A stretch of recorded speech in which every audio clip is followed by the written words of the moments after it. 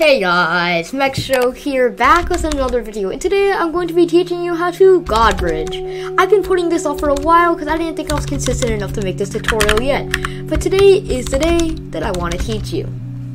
There are multiple ways to Godbridge. You can pretty much use any clicking method, it's all about the timing. But keep in mind, the more CPS you have, the better chance you have of completing the successful bridge.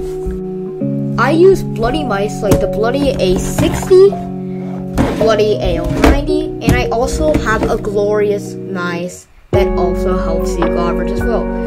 These mice all have programmable debounce time, which means Minecraft will render all my clicks. But even if you have an office mouse, this could still help you because I will be teaching you the timing on the Godbridge. You want to be on Lunar Client and you want to have vlog outline on. This helps you see the edge of the vlog so you are able to aim.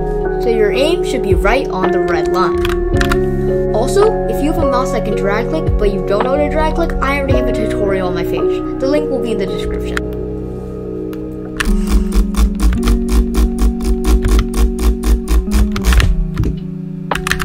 And that's all it takes. You just have to jump every 6 to 8 blocks. And there's one more thing. You have to time your drag clicks.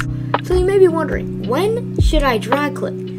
I got a time of 5.25. I have also discovered that the Bridgerland short map is only 22 blocks of distance. Therefore, if you divide 5.25 by 22, you will get your conclusion. After a little bit of long division, I've concluded that you only have to click every 0.2 seconds. So you drag click every 0.2 seconds, so make sure your drag click is consistent enough to go a span of 22 blocks on Bridgerland and click every 0.2 seconds. This does not need to be exactly 0.2, but roughly. It works like a charm every time.